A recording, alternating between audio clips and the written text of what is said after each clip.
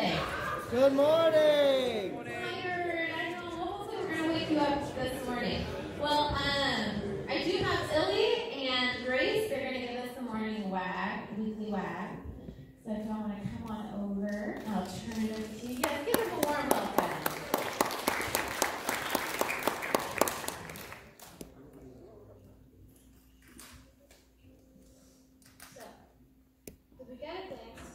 School website each week under the Our Community tab. For day-to-day schedule or other events and activities, please refer to the SMA school calendar. Meetings this week.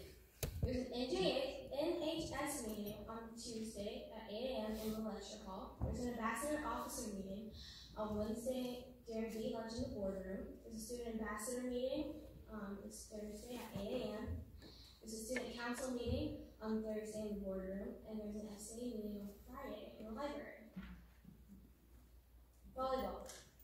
There's a middle school volleyball versus Northwest Hills at 5 p.m. Monday, this Thursday, and there's also a varsity volleyball game versus Lutheran at 6:30. On Thursday, there's a JV volleyball game versus Veritas at 5:30, and a varsity volleyball game with the same team at 6:30. Football. This Thursday, there's a middle school football game at Veritas at 4:30, and there's a JV football game versus Marble Falls at 6. Friday is the varsity football game at Brownwell Christian Academy. Seniors. It's time to say cheese. Senior yearbook portraits will be taken on Friday, October 16th. The appointment schedule was sent to your email. Attention sophomores and juniors. Remember this Wednesday, October 14th, is your PSAT test. Be sure to bring the following. Arrive to your testing room by 7:55. Do not go to chapel. Bring number 2 sharpened pencils, no mechanical pencils, an approved calculator, and jacket. No hoodies allowed for college boardables. Attention all sophomores. The Hugh O'Brien Youth Leadership Seminar, June 2021 in Austin. For more information on this leadership seminar, participation looks great on the resume. Applications available in Ms. Nash's office and due December 1st.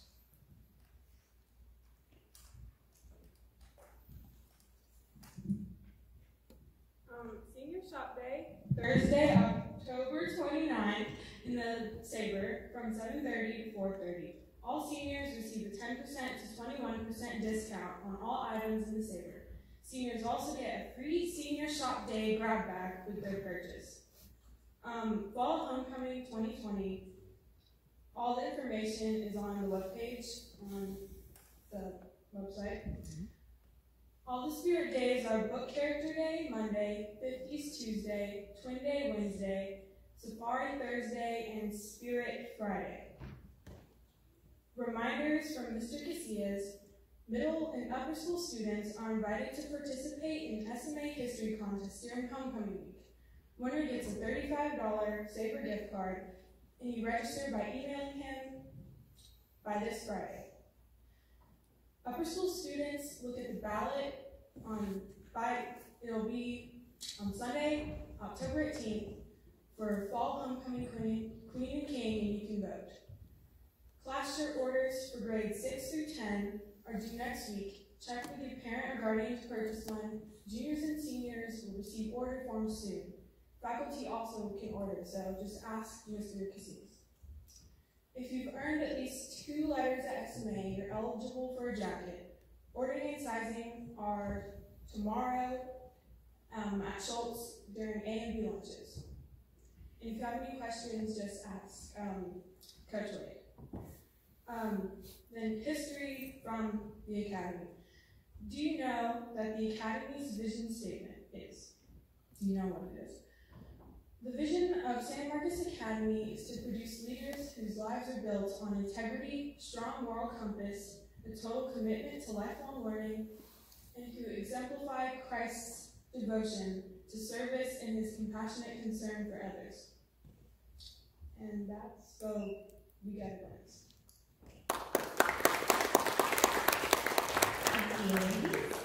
All right, we can have a few birthdays this week. Get down to it. yesterday, if you have ever been in the rec, Mr. Damian Munoz, it was his birthday yesterday. Shout out. Wednesday, Amy Morris. Where are you, Amy? Happy birthday, Amy. And then Wednesday, Victoria Polimas. Where are you at, Victoria? So happy birthday. And then Thursday is Coach Toby Wade. That day. And then on Friday we have Chloe Zakor. Happy birthday, Chloe. Okay, so this month, just to remind you all, we are talking about overcoming apathy with discipline. But we also recognize, you just finished 9 weeks, and there's a PSAT test around the corner. So we thought we would have a little fun this morning and quiz you to see if you are right where you need to be, intellectually prepared. So here we go. Well, but for this first game, here's what I need y'all to do. Because this is a game where all of you play at the same time. But to make sure that you all are ready, I need y'all to stand up. Come on. Everybody stand up. Oh, yeah. I know, we gotta be awake. We gotta stand up. Get some stretches in. Okay, sit back down. Stand back up. Stand back up. Everybody up. Okay, so this game, there's going to be a phrase up on the screen, and if you can read the phrase, and I know you think that's easy. It's not as easy as you think. If you can actually read what the phrase says, I want you to hop up, raise your hand, wave at me, something so we can see you. We'll call on you and give you a shot to answer the question. And so, go ahead and go to the first one. This is kind of an example. Kind of phonetics. Okay, and this is the USA History Edition. So. All right, so can anybody read that? Oh, you have to unscramble. Go ahead, stand up. If you got it, stand up and wave at me. Something. All right, back there, stand up. All right, what is it?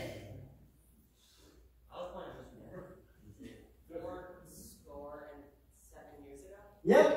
407 years ago. All right, y'all see? And then we one more example, and then hopefully everybody's awake. All right, so the next one. I hear it. There you go. Whoa! This is probably how they sell your social media pages. Right, this is like millennial story. All right, here we go.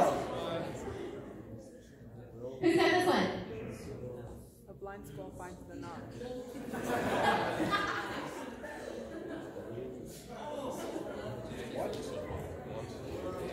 Come on, everybody got it? Come on, ladies. All right, I see it. What is it? Boom! We hold these truths to be self-evident. Good job. That one was a hard one. No. All right, who's got the next one? I can see the word strips, but I don't know what else.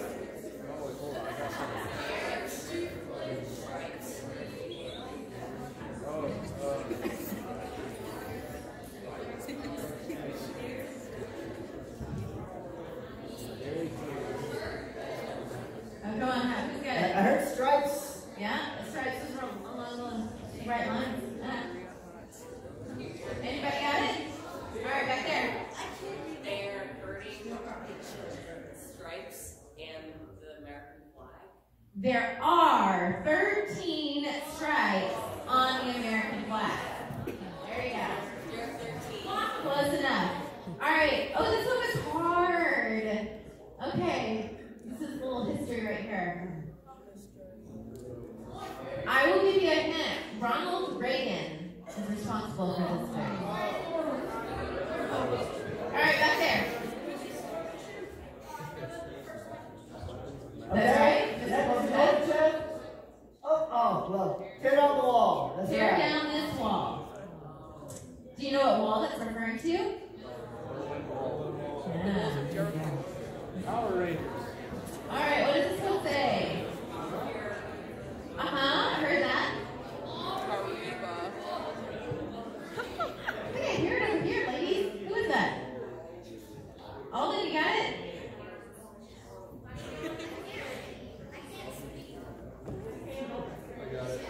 Alright, what is it, Hunter? The approaching Brits. Warned of the approaching Brits, that's right. Paul Revere warned of the approaching Brits. Alright, next one. Ooh. This one was kind of hard too.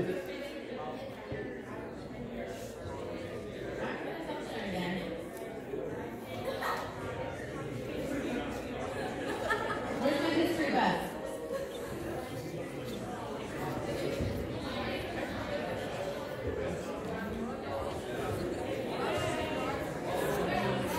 Anybody got it? Oh, back there. What is it? If you are a Benedict Arnold, you are a Judas. There we go. Good. Why is that? Benedict Arnold was a. All right. What about this one? We're jogging your brains this morning. Yes. Sorry, say it again. John Hancock is your signature. There you go. John Hancock. We didn't hear you. Let's stand it up. Alright, we just have a couple more. All right, what's this one say?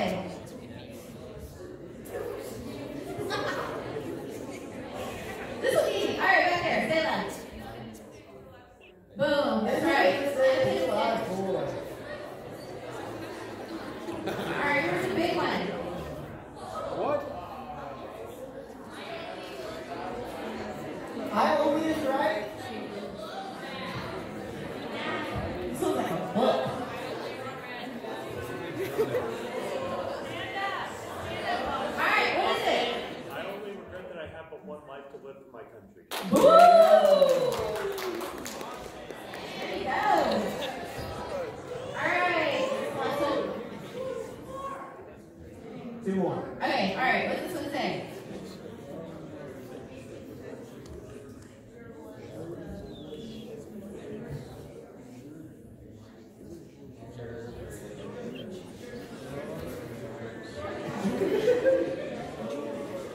Over here. That's right. George. George was the first commander in chief. All right, last one. Ooh, I like this one. This was said by JFK.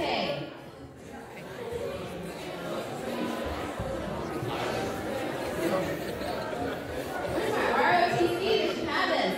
Here we go. Sorry, say that one more time louder.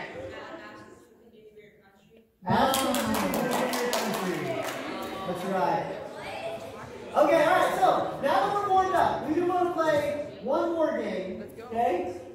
But for this one, I need one senior guy and one senior girl.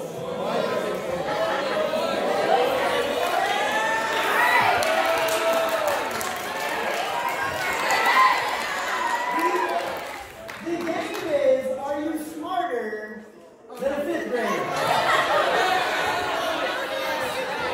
So, here's the deal. These questions are taken straight from a fifth grade textbook, but they are very, very hard, and I have no idea what fifth grade textbook they chose these from. Anyway, so, as you know, it's the next slide will tell you, so each of the following questions are pulled from a fifth grade school curriculum that has a numerical answer.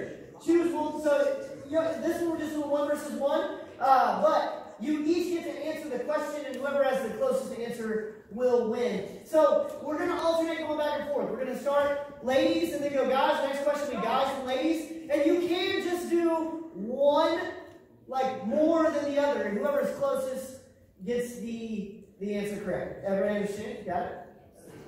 So first question: how many tons does a blue whale weigh? All right, Naomi, the question goes to you first. You just guess how many times do you think a blue whale weighs? And you can answer. And yes, ladies, y'all help. No!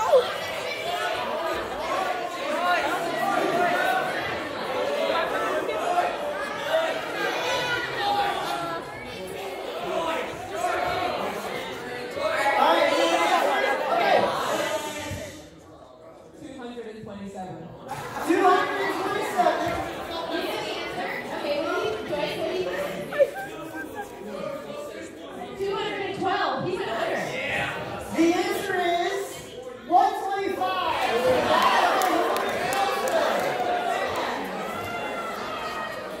All right, guys, you answer first this time. How many times does your heart beat in a day?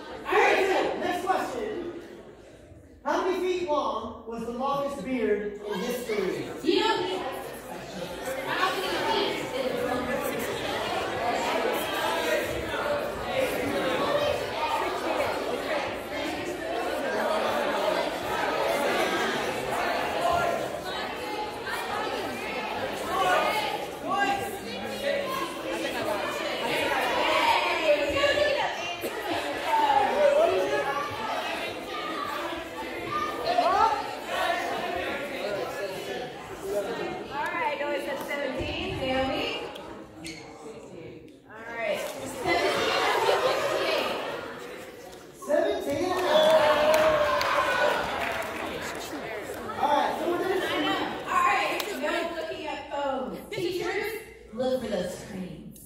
All right. All right. The next, we're only going to do 2 more questions, but the next questions, the next 2 are worth 2 points each. Okay. So it's 5-2. Ladies can win if they win both questions. Okay, so the next question is, how many total gifts are mentioned in the 12 Days of Christmas song? How many total gifts?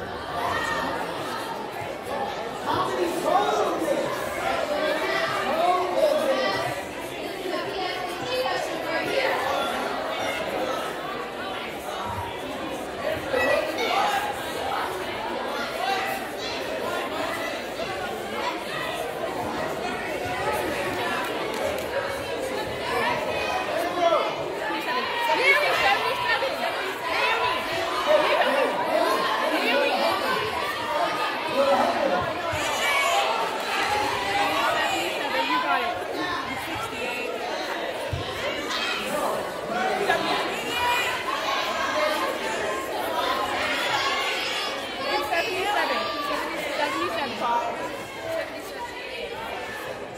Okay, Naomi.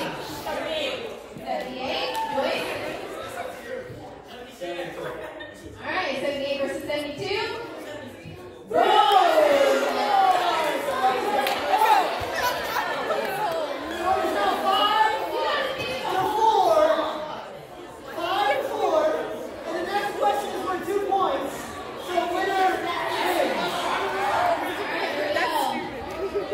What percentage of the Earth's land is made up of deserts?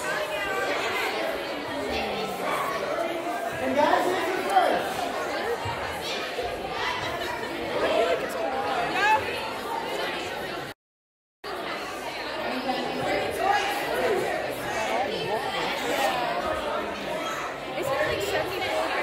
Guys, we're with 30. So it has to be. The answer is 20. Let's go! All right.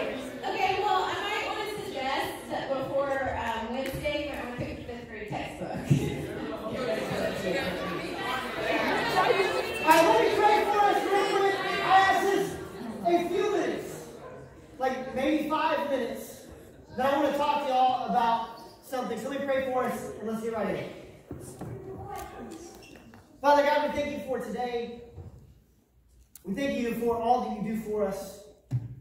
God, this morning as we talk about spiritual discipline and what that looks like in our life, God, I just ask that you'd speak to each one of us and give us one thing to walk out of this room with and to do differently today and this week. In Jesus' name we pray. Amen. Okay, so we already mentioned that this month we're talking about overcoming apathy with discipline. And Mrs. Falwell, I guess it was last Monday, talked about this idea that apathy and discipline really in our life are rooted in our belief.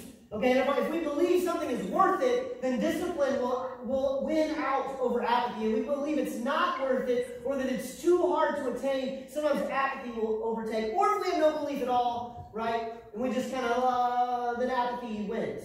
Okay, so belief is like a core part of that. But if you have that, some of us are like, okay, I have belief, I have faith rooted in God, and like I want to grow in that. We talk about that a lot, about growing in our faith. And even just yesterday, I was talking with some students, and I asked them, how do you know that you're growing in your faith? And there was a lot of like, well, I feel like I'm closer to God, right? But our emotions are deceptive, okay? They deceive us. The Bible says our heart is deceitful, okay? And so if we just depend on how we feel, that's not necessarily going to be the answer that we need or is most accurate. So I want to give you 12, and there are more than this, but I want to give you 12 things today, and it's going to be real quick. It's just a slide and we'll talk about it. But 12 things that you can do, and you don't have to try to do all 12 of them at once, but pick one of these this week and do it every day. See, a discipline is just something you do every day that helps you get better. In sports, the discipline of stretching, right? That helps you get faster and improve and keep you from getting hurt. Right? The discipline of going through your plays, right? Of study. Okay, so you are prepared and ready to do what you're supposed to do. Or in music, the discipline of doing scales. I hated scales. I hated them. But if I did them, and I did them every day, I was a better musician because of it. And so there's a discipline that we can build up in our spiritual life. So first one, study. All scripture is breathed out by God and profitable for teaching, for reproof, for correction, and for training in righteousness. Okay, so actually studying the Word of God.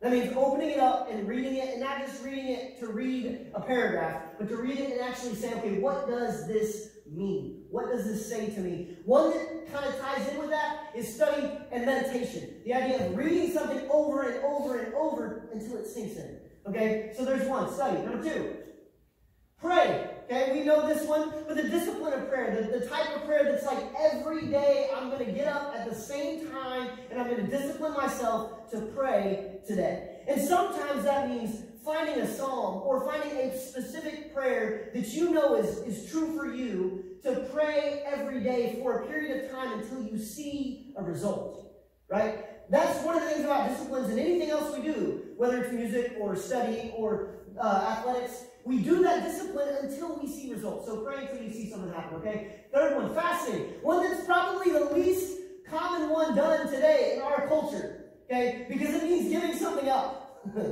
Okay, it means denying yourself of something for a time so that you can grow closer to God. Often it's food. Saying I'm going to fast from a specific food or from all food for a period of time so that in the place of that, I will rely on God for my strength.